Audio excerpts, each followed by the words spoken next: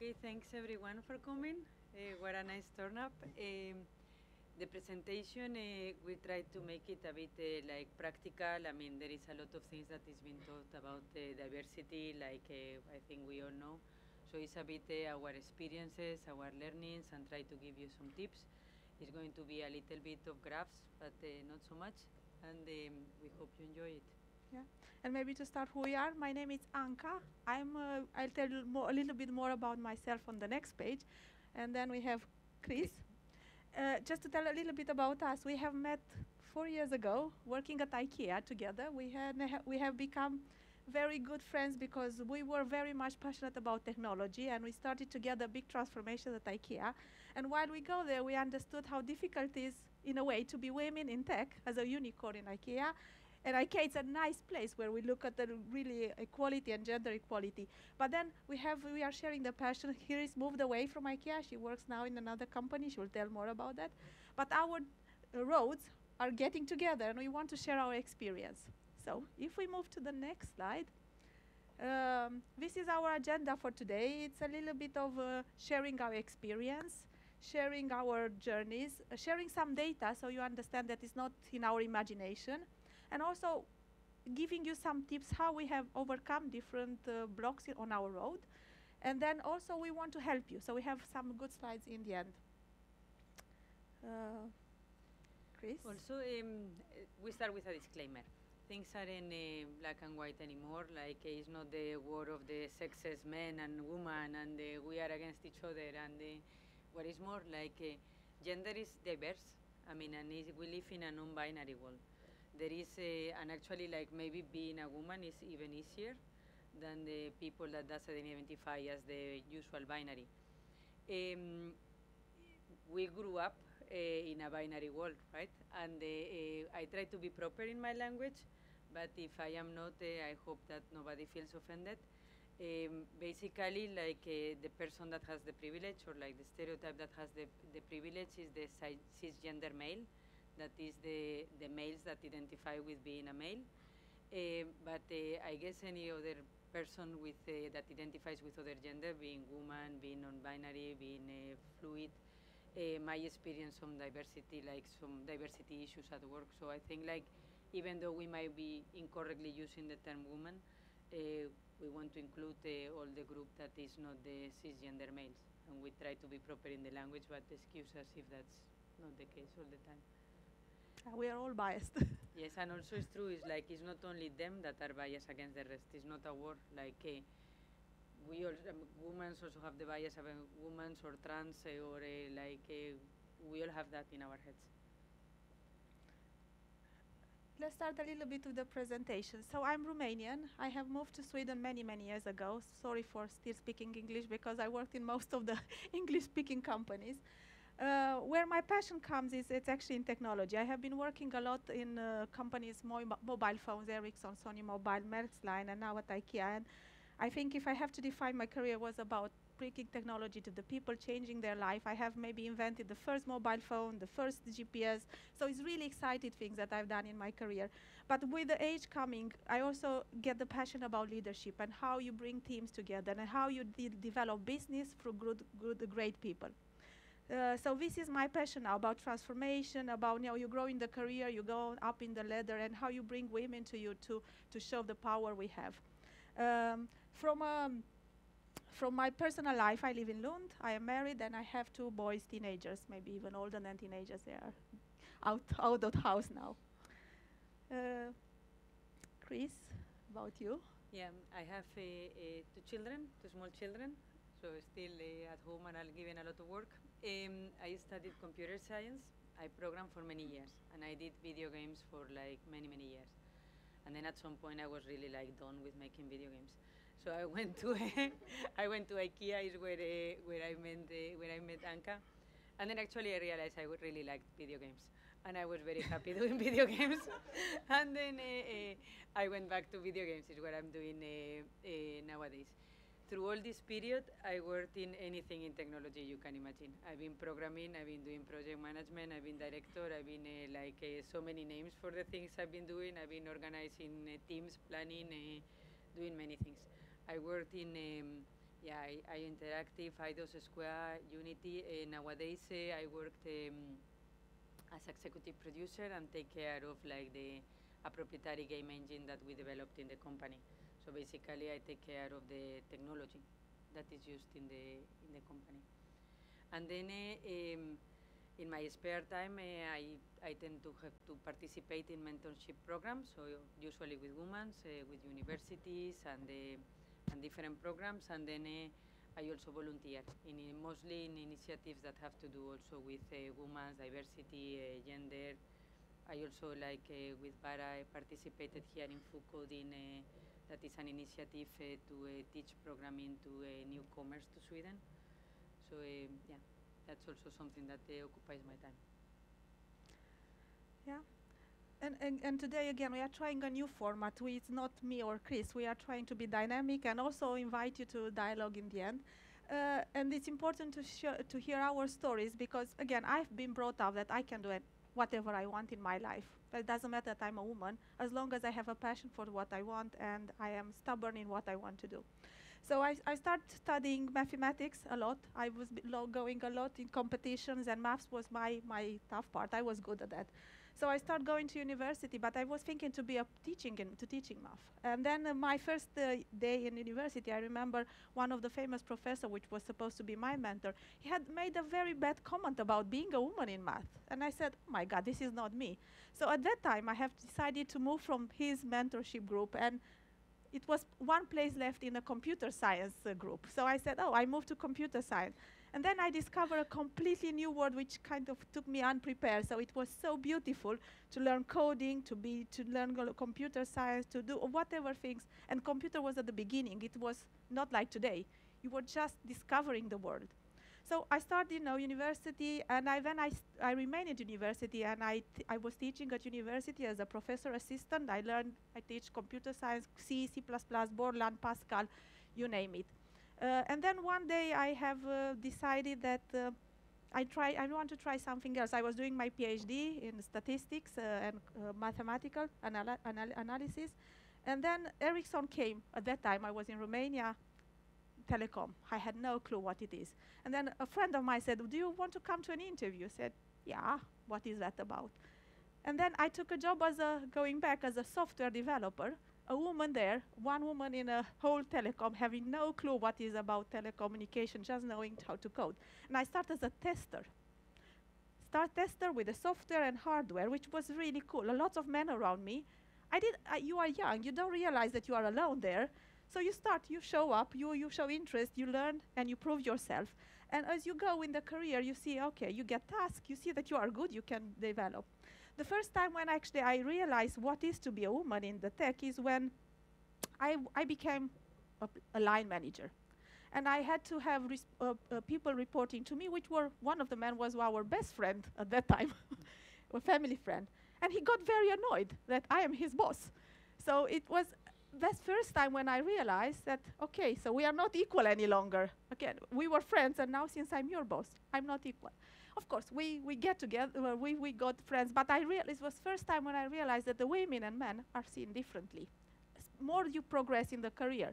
As an engineer, maybe you get not the best tasks. It's okay, but more you go up in the hierarchy, it becomes tougher. Then I moved, that was in Denmark, so I worked for quite some years in Denmark. I moved to Sweden in Ericsson in a very masculine world, because telecom, it's a masculine world. It's a lot of people coming from Lund University with a lot of technology. And then you have to gain your respect there in a world, man, where you have to know, I know technology, I know hardware, I can speak about it. And then as you grow again in the career, you need to step up. You need to show that you know who you are, and that's competence that matters. It doesn't matter what this is, a man or it's a woman. But you can always see that you sit alone, you are alone at the table of a man. And you have to step up, you have to dare to speak. And we'll share with you later some tips how I have survived in this world. After that, I moved to other companies, but today I am called vice president of the technology at IKEA, so it's quite an important. I have about 600 people reporting to me. But I feel like it's my mantra to help other women to grow. We want to bring people, to bring women in tech, and it's starting from early phases when young girls, they want to learn about coding, and they have to be passionate about them. We want to bring them the passion. We want to inspire the way we can progress and how they can change the world through technology. So that's where I hear. Still very much promoting in my team the diversity. I was one time actually looking for male managers because I had too many ladies in my team. My journeys, even though Anca and I were very different, like if you meet us outside work, we have very similar journeys. Like I was studying computer science, and I was like, it was 5 nonsense gender male out of 77 persons in the whole program. First job, 2 out of 60. Second job, 1 out in a team of 10. Third job, 11 out of 130. It's always the same. It's like, it's improving, but still, it's always the same. The first, I feel I was lucky because my first manager was a very strong woman, and I think role models matter, so I think that woman impacted me a lot, like to feel like if she got there or something, it would be a natural progression for me to maybe go there. And then I also was in a team of very experienced men, and they were old, and I think they didn't care, or actually, to this day, I'm not sure, because I was always like the one that was taking like the task that nobody wanted. Like, this is hard, or like, this is like, oof, and I would always take it. And I don't know if it's because I'm a person that I like challenges, or because I felt I was the only one and I had to prove myself constantly. Like, I felt I had to earn my place. Whereas maybe like a cisgender male or something in the world of technology, they feel like they own the space. So I don't know to this day why I did that, but I felt like very much part of the group. And then very much like Anca, when I became a manager is when I started feeling it. I started feeling like from one day to another you get that title, and then things that you could qualify and people would take you seriously, then you were a lot more challenged. Then you don't see that things were the same for you. A lot of times when you are like measured by the soft skills, right? Because when you are programming and your code is working and your work is there, nobody can disqualify that. You might end up doing things wrong as I did, why I was taking the harder tasks. But at the end of the day, it's like it's black and white. But when you are a manager, it's very easy. Like some attributes that are like positive in men are regarded as negative in women, right? So then and everything can be your imagination, you know? So then it's when you start feeling things. It's like, am I going crazy? Is this happening? Am I a bad manager? And you start questioning those things. And then it was at that time when I started getting interested on that. I had to find out like why the perception of myself has changed from like 1 month to another. I mean, like, what happens? So it's when I got into gender and diversity and those things. And yeah, being the only one is not cool or easy. Like some people is like a lot of times when I'm making video games and I'm programming, how cool, or this, or no, it's not. It's like everybody's dressed in white and you have a red t-shirt. It's like everybody notices what you're doing, right or wrong. So when you do something wrong, it's amplify it. When you get, it's like you're very easy to spot. And that is not necessarily good. It can be very tiring, like have to maintain certain level of perfection. Yes. It's, yeah. And then, yeah, it's not your imagination. Like, and it wasn't my imagination when I realized that becoming a manager was like changing the rules. Women get paid less. In overall industries is 19, but in the technology is even more. There is a big glass ceiling. A lot of people start, but as you progress in the ladder, it's less and less and less. And then there's been a lot of studies, for example, like people rating their managers. And women get rated more positively, and this is, of course, in teams that they reach their goals. But again, when we see that they are good managers, right? Like people likes to have women as managers. They don't get promoted. And these are teams that are having the same results. So why is that? why if someone is actually making a better job and the results are there, is still someone else being promoted? Also, like when it comes with like the so-called microaggressions, interrupted, or someone has an idea and instead of and she's Mary and they say no, as John said, no, sorry, it was Mary that said so, or these kind of things, as people moves in the career are more and more apparent. So again, it's like the people becomes a target, and yeah, there is a very big glass ceiling. Also, there are many studies about people giving up, meaning people might see us as a success story, but are we a success story? Meaning, I studied to be a programmer. Am I a programmer now? Why I also changed to management, or why I was, you know, some of those things are to be thought of, you know, like was it harder to be in that environment that made me choose something else? I mean, because at the end you get tired of some stuff, you know, so you really have to perseverate to get there. Yeah. And maybe a little bit of the story. We think that the world was always unequal.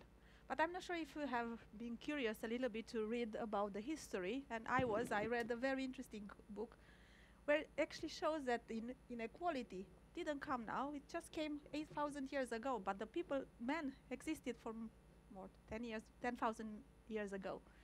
And when this happened, this inequality happened, is actually when agriculture has started. And why is that happening? Is because people have started to accumulate more stable more food, and they wanted to take care of the home. And then suddenly the women and the men got different. Women remaining at home, taking care of the house, of the children, while men going hunting and bringing food.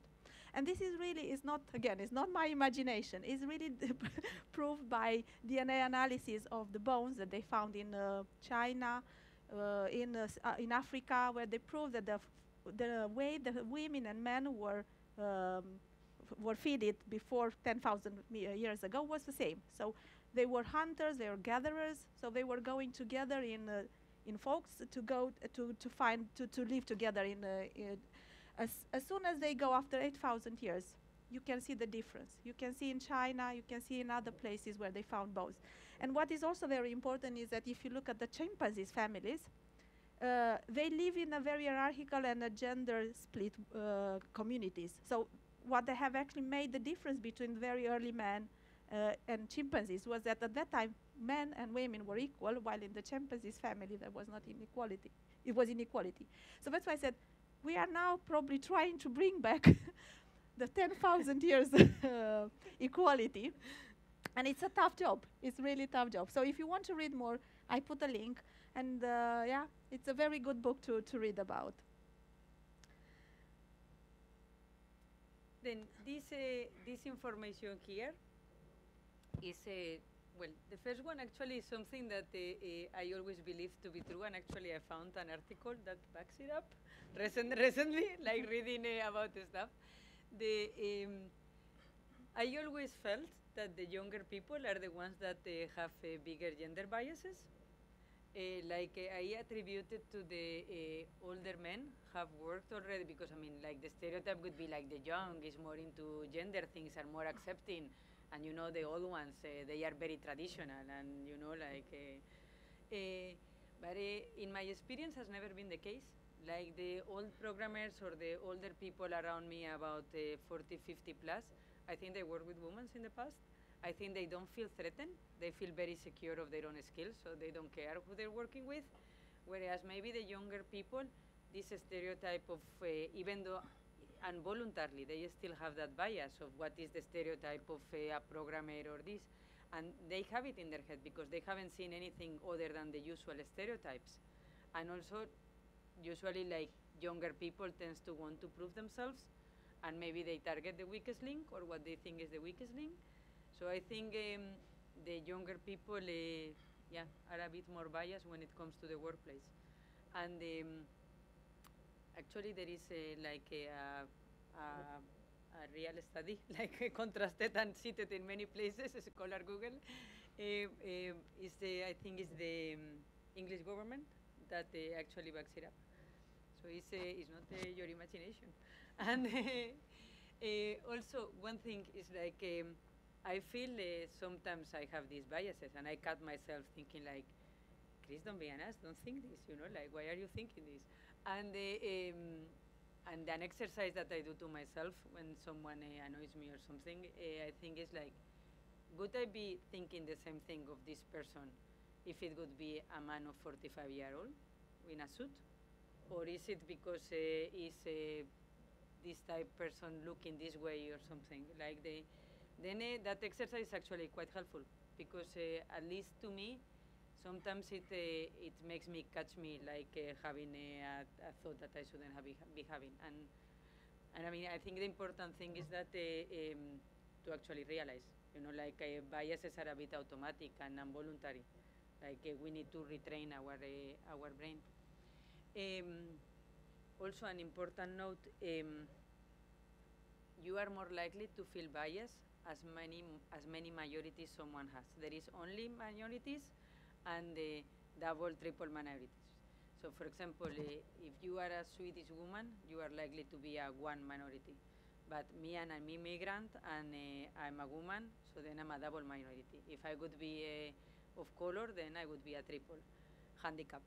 So the more you add minorities, the more likely you are to have a diversity and a bias towards that person. So when you cut yourself in situations thinking, maybe make the exercise. If it would be a person that is not belonging to any minority, would you actually think that? Also, like I was a bit more into activism and putting up a fight when I was younger. Time has mellowed me a bit, and I also learned that some battles are not worth it. I mean, sometimes it's just better to let it go. I mean, getting angry every time someone says something out of line or something, it's not going to give you anything in the long term. You're just going to be that person, and the people will react against you. And it's not about winning that battle; it's about winning the war. And for that is a change of culture. And instead of putting up a fight, it's respectful ways and situations that you can make a bigger impact and a bigger change than actually putting up a fight. Like if someone says something out of line, maybe not call it out in front of everyone, but maybe afterwards say like, did you notice that this happened? Were you sure you meant it this way or something? And then that person will not become the enemy, but maybe learn something. And that will make a more positive impact in the workplace or the culture that you belong to. And also, like there are many studies that women and the diverse groups work better, and it's attributed to different things. Like if you have a diverse group, people has different ideas. If everybody comes with the same background from the same place, they are likely to have the same solution to the same problem. So if you have people that come from different places, they come up with different things. Those backgrounds give them different resources to come up with solutions. But then one thing that, again, this is not scientifically proven. I think it's like a bit like with the history of Anca, but I think like through these 8,000 years of inequality, men have been there hunting and doing the hard work. Thank you. But the women have been at home organizing stuff, dealing with stuff, and making that things happen. Nowadays we go to the supermarket. We don't go hunting. And most of the office work has to do with actually organizing and interacting. So I think the ones that have the privilege are actually the less likely to be doing the job well according to evolution.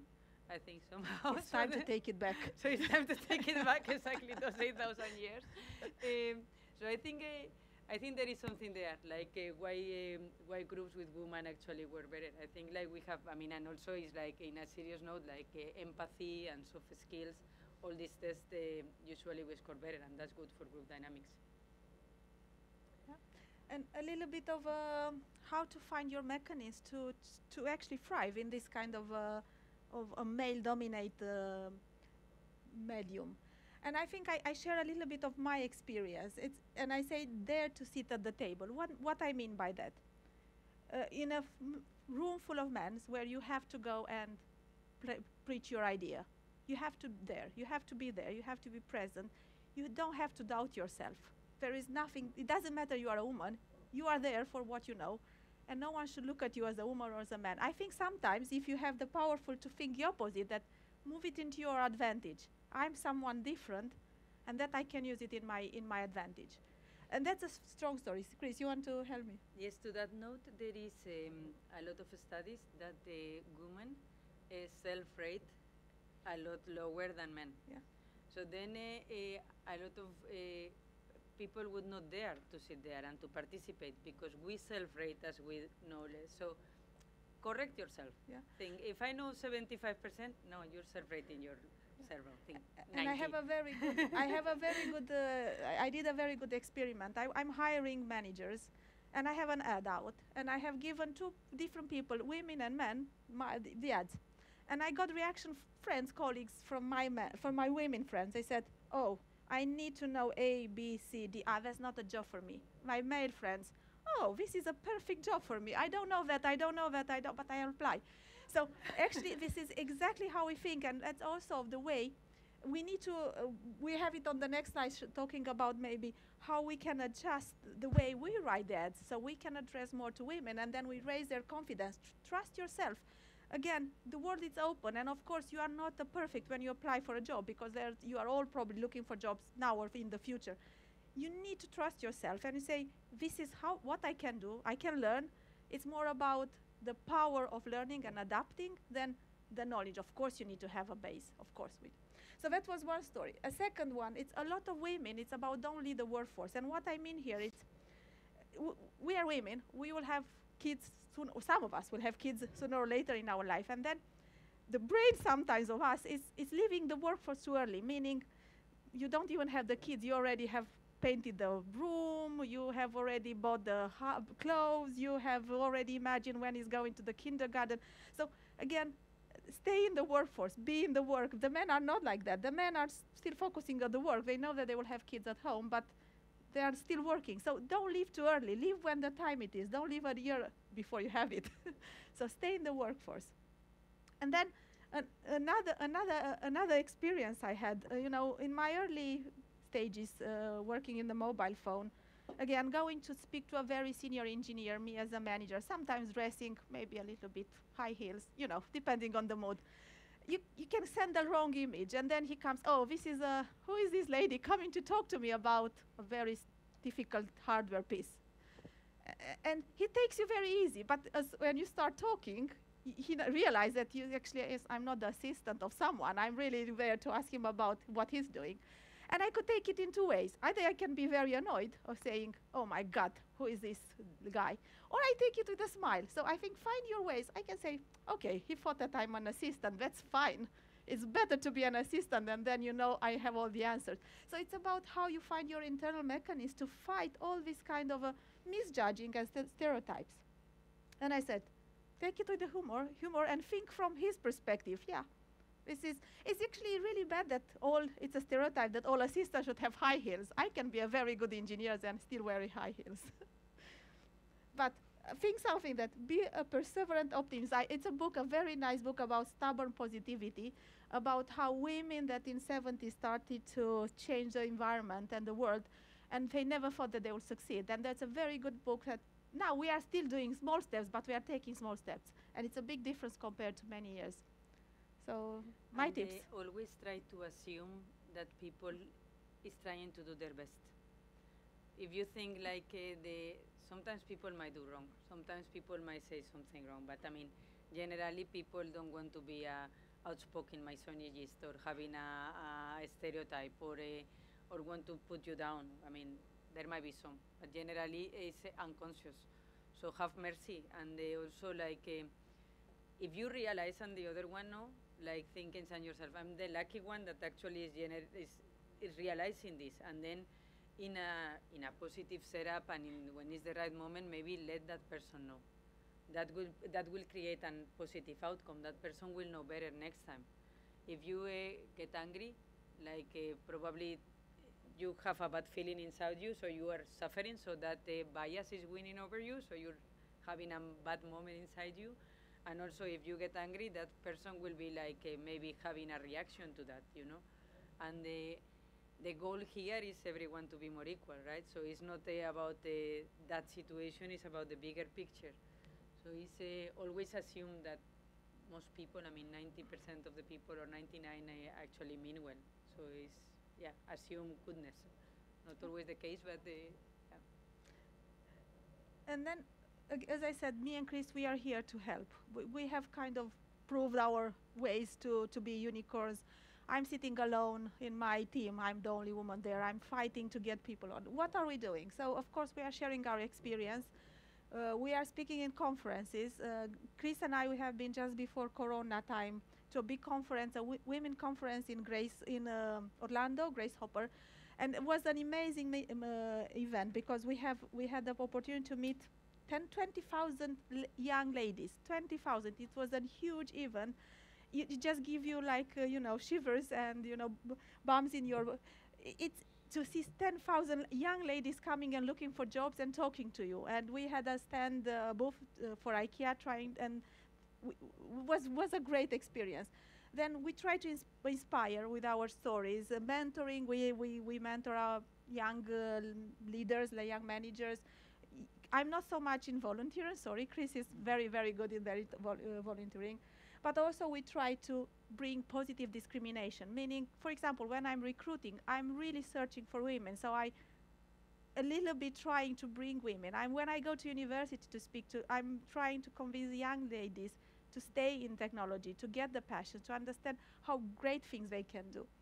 We want to be ambassadors of our companies with the diversity. We speak at many conferences and recruiting fairs, showing that we want to embrace gender diversity at our companies. We encourage, we support. In our circle, we always try to call out when we see differences and people reacting wrong. Yeah, we call out inequality in a very respectful way, and definitely we celebrate our achievements. We are great women.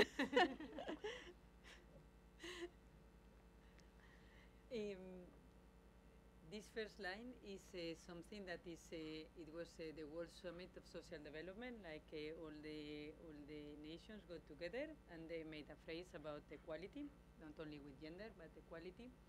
And then in 2008, a group of experts, that it was experts on the matter, chosen by all the nations, gathered together in Helsinki and did a rewrite of that, what it means, make it current.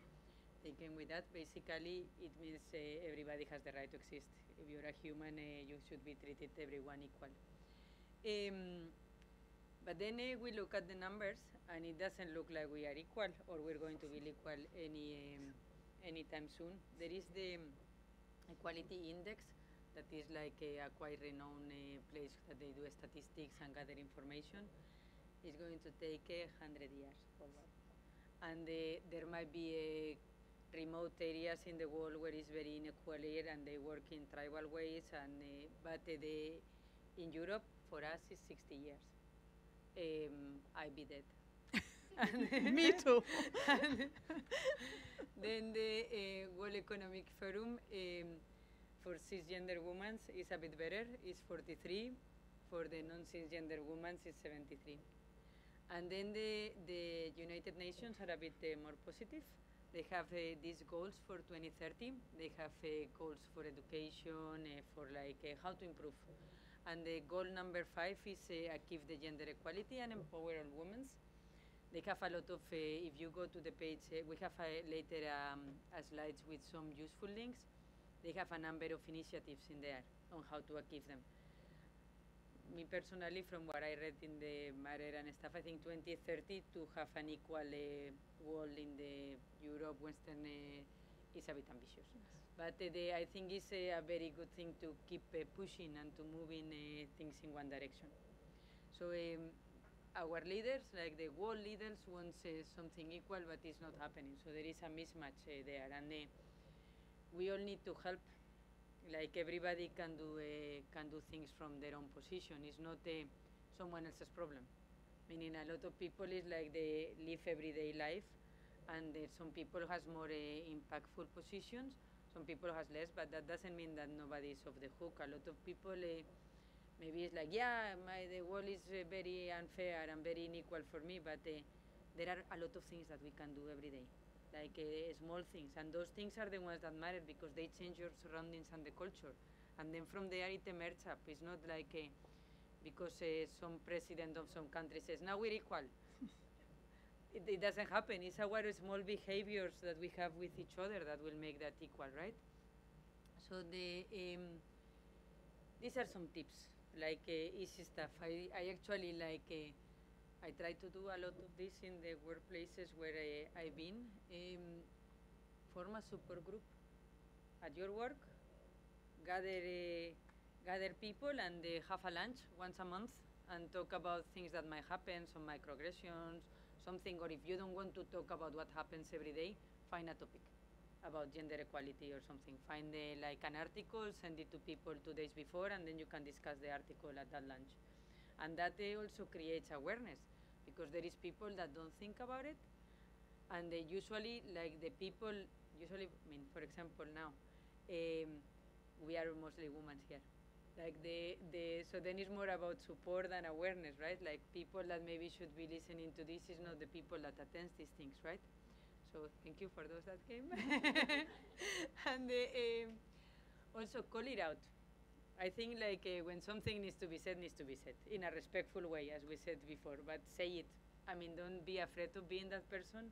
If you say it right, it's fair. It's fair to say it. Get into marketing equality. Me, every time someone that is not a cisgender male does something well at work, I say it 20 times to everyone. So it's like do marketing. It's like about promoting ourselves. It's like because that's the story. Then people get like, this person did something good, gives visibility to those good acts and to that person, and then brings like some people is very quiet. They don't know what they're doing in that corner. Show it. Be mindful of your own language and the jokes that you laugh. If you laugh to a machist joke, then don't then complain about inequality or something. Don't make it yourself. Also try to be inclusive in your language. Own it. Like it's fine to be that person that sometimes says something. For example, at my work, nobody will make a machist joke in front of me. Like and that might also be something that creates some way of working, like people tries to behave that way and then it becomes a bit forced, but it also becomes a way of doing it. So own it. It's fine that people knows that you are not okay with those things, and that it's better to be like more politically correct and things like that. That creates a change. Own it. It's fine. Outside works matter. I mean, we've been talking a lot about the workplace, but the workplace is a subset of our lives, right? Also, I have 2 sons. I want them to be not as biased as I am when they grow up. I want that they experience the world in a more equal way. And that, as we saw in the previous slides, for us is late, but for them it's not. So if you don't do it for yourself, to call it and to own it, do it for them. Also, like, if you don't feel like there's people that likes to do things and there's people that not. So if you don't feel like driving any initiatives, don't drive them. But then be a pain in the ass to those that can drive it. Go to HR, they can do some bias training, they can do workshops, they can also do, for example, CVs. When people like the manager receives the CVs, receive them without a name. So you don't know if it's a man, a woman, or if someone is Swedish or if someone that is an immigrant. Those are very easy things that can be done inside a company. Also, like whatever your work is, if you are, for example, working with UX, or you are working, there is a way of putting that equality there. You can make more inclusive design, you can make a lot of things like marketing. For example, there is a lot of tools nowadays that check for inclusiveness. Like they are even online tools. Like you just put there and they tell you like how to correct the pronouns, and so it's a more inclusive text. So there is a lot of things. Also code in several companies I worked, a lot of programmers use inappropriate words, like body parts and something to call variables. And yes, I've seen it in many companies. And so where I'm working now, we got something to check for inappropriate language. So so you cannot use certain words to call variables anymore. Then choose who you support. It's very easy. There is this website. There is a diversity meter. There are certain parameters, and you can get certified. And Google, like all the big companies, go through this process, and here you see how they rank. So you can choose to buy from company A or company B, and this is very thorough. There are a lot of companies. So and also that they try to get certified is also is already a thing, right? Educating the topic. Me, I'm not an expert on this thing, but it's something that for many years I've been reading about, and every year there is these reports that get updated, and it interests me, and I read it, and then people ask me, and then I tell them, and I think those things make a impact. You know, nobody needs to be the mega expert or anything. Just having an interest goes a long way. And then diversity and equality and inclusion has to do a lot with respect. Like they are to be yourself. That's also like one of the most revolutionary things you can do. It's like, just be It free starts to be with yourself. Yes. You are respectful for others, they will turn back to you. We will not talk about this. Is links that we can share later. Exactly, like most of the graphs and data that is being in the presentation is from these three first links. There are like some of very renowned studies that come every year. And then some research about groups, and then you have the one of the UN. And also one very interesting one is like people usually don't look at the Women's Day website, but the Women's page, like the International Women's Day, 8th of March, they have a lot of resources, and they have also like information for you to read, but they also have, for example, games to do in the workplace about equality, and they have a lot of like you can download stuff and print, and also things to do at home with kids. So they have a lot of fun resources. And then there is some, see, for example, this one actually is like the resources. I think it's interesting. It gives ideas. And then some more information. We don't say more on this. And then we also want to give you some tips about how to get into technology and your entry level. As we saw before, if you are not a cisgender male, you might experience some biases from the moment that you send your CV, depending who gets it. So one of them is you might not even be a programmer yet, or you might not even care about technology. And for coding, here we have Bara running it. I think some of you are part of the program, so you know all about it, but it's very hard. It's 6 months, and a lot of people quit. The beginning is easy, then it gets harder. It demands a lot of work from you at home to be able to keep up. Soon people get a bit lost. But if you finish, if you are one of the finish, they all got jobs and they all got internships. So it's like you need to plow through, but it's a warranty thingy here. Like there is 42 non-cis males that found jobs, so actually it's more than males, and 25 males. They're working at taxis, IKEA, video game companies, and some of them I've been following their journey, and they're so cool. Like, yeah, really great. It happens on Sundays morning, so it doesn't interfere that much with your life. Like also people with families and other obligations usually are in the weekdays. It's Sundays morning.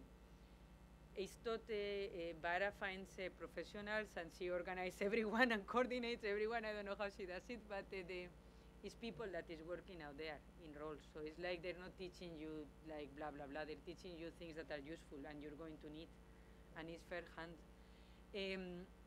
It's not required entry level. Like Bara looks at all the applicants. She tries to make a mix of people that also people will be able to learn about culture and adapt and have cool interactions. And some people comes with another country, like knowing how to program, knowing something. But I know one of the things that she's really like looking at is the motivation. If this person is really like from the few spots that there is, if this person is really going to put the effort. I mean, like the important thing is to want to learn. If you really want to, you will learn. And then it's like programming. It's a bit of culture and how to interact, how things are happening in Sweden. And also there is a help like at the end of the program on how to find a job, how to make a CV. She also organizes a speed dating with like, sometimes it's been like 20 companies, and then you get 5 minutes to present yourself, and then you could get a proper interview. So there is a lot of help to get into the technology world from Food Coding. In the Food Cafe website, you find the link and all the information. Then also, like I work at IO Interactive, we have opened a lot of positions. So if you know how to program, or even not know how to program, we're looking for UXers, we're looking for artists. Send me your CV. You can find me in LinkedIn, and go to career.io.dk and send me your info. We talk. And the same for IKEA. We are hiring. We are actually not very good yet. We are not 50-50 female versus male in technology. So I just put for 31 female in digital roles and 35 almost in manager roles. We want to increase the number of women in digital, and we are also hiring software engineers, engineer managers, data, you just name it. We also fight a lot for equal pay, so it's not only about male and women. It's also, we see still, even in IKEA, which you don't think, there is a difference in the payment between male and women, and we try to equalize and make sure that we are equally paid. So go on IKEA.com, find the place where you can, for career portal, and apply for jobs. We are hiring 2,000 people. So just find your place. Yes. And now that's your turn. Any questions?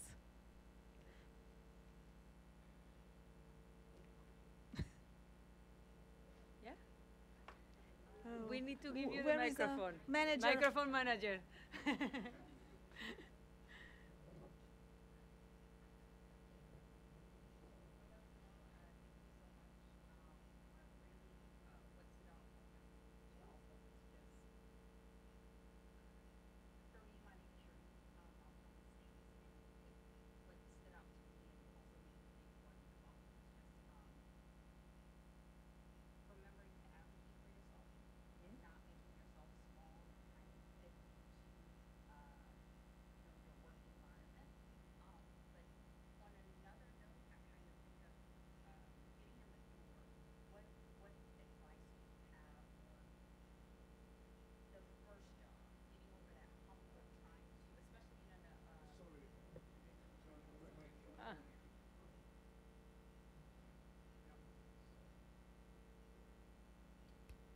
Now it's Yes, working. now. Thank you. Sorry. So my main, like, do you have any major advice for just the first hump, like finding the first job, or and not being afraid when you see job applications that are like 3+ years or X amount of things that you're not quite confident about just yet? Okay, you start first. At least on my place, we are looking for juniors a lot. Again, every team. So you have to start with the thing that a team should be diverse. We are not looking, if we say 3 years, we look for a perfect candidate, but we want to balance the team. So actually, in my teams, I really look to have lots of engineers that are really junior, because they come with the new ideas from university, fresh, with different eyes. And then we keep them in the team. They grow, and of course, they will get a mentor, a senior. So think a little bit better about yourself. Don't be shy. Just go with the flow. If you don't get it, there is always a next time. Yes, That's my advice. Yes, the first job in a country that is not yours is the hardest. Yeah. I mean, you probably are facing many bias. You are more not only minority. You have, but the one, if you think that you have 50%, probably you have 75. So also correct yourself. I know a bit more. So yes, there. And then also one thing that I think has been very helpful for people around me, find a mentor. I mean, technology is everywhere. I mean, you can, like in driving schools, to hospitals, video games, IKEA. I mean, there's technology everywhere. If that's what you're interested, probably you can narrow it down. Maybe you are interested in technology in banks. Then nowadays we have LinkedIn. We live in a very connected world. If there is a woman that inspires you, be bold, drop a line and say, hey, I really would like to have a similar job like you one day. I'm starting, I don't know where to start, can you help me? Because a lot of industries have their own tricks and their own things that maybe it's better to highlight in a CV or not having those recommendations. Also networking events, because when you see a CV, there are many CVs that are the same. But if you've been someone you met somewhere, that makes maybe makes you more connect to that person. So that gives you an extra. So also do the effort to go to those networking events. And also one thing here in a food cafe, I was helping with a class about making your own CV. Because I don't know how to make a CV, but I get to read a lot of them. And I know what I like and I know what drives me off. Make the CV correct. I mean, having a CV with the wrong formatting, that you've been sitting there 7 hours to make and you didn't get the right formatting, that means that you're not attentive to detail. You're not attentive to detail, probably you're not good coding. So those things, those mistakes that are before and that are under your control, be sure you don't make them. Also, like if you use a template, put some color. Like that person has received that template 25 times. Also, don't write a testament. People is not going to write a CV of 10 pages. So be very clear on what you want to communicate. That will make the person reading that CV more agreeable. So there are a lot of those things that you can control prior, and those things will help you. And you just remind me that again, I'm reading 1,000 CVs. When you make something that is yours, so there are templates, there are colors. Now, Cris likes colors. I don't like colors. So this is very, this is very personal. But I think, yeah. So I'm very black and white. I say, oh, this is yes, colors. But also video games, yeah. IKEA is different industry. But make what is your, what brings you, what is the click, what I bring you different, and write it in the intent letter, in the CV. Write it. This is what I can bring. This is what I have done. This is my success story. Come it personally. So don't use only templates and colors, my view. But also what I've learned actually with a good friend of mine. She went through some interviews and she failed. And why? Don't take it too easy. Treat it so everything you do in your life, make it serious, prepare it. Go there like full 100% in that. Go, read how you do it, read about the company, read about the position. Look on LinkedIn the people that are working there. Try to imagine the dialogue, try to answer questions yourself, prepare before. What if he's asking me about, what is the last book you read yesterday? Because these questions have a meaning to understand. You are curious. Do you want to continue learning? How do you integrate in the team? How you can explain what you are doing? I'm really asking about people about vision. How do you see not yourself, but how do you see this area in 5 years? Read about what are the cool things happening in the area. If I give you a problem, how would you solve this one? So have already, prepared and read about the role as such in everywhere. So don't go 50%. Should I close? More questions? More questions? So I just wanted to add to that as well. If you're at an interview and it's a question that you don't have the answer to, write them down. Take the time to kind of, okay, so what is my answer when I'm not stressed, and put up against the wall to have those, because the next time that question comes and you just blah blah blah blah blah, and they're like, oh my God, that person just knew that, then you have that bonus. See them as practice for the job you really want. Apply for jobs that you maybe don't want, and just practice being interviewed as well. Yeah. More questions? What are we Pizza? done? Pizza first? Yes? Yeah. Good. Yeah. Thank you. Thank you. Can we take a picture before you move? Yeah.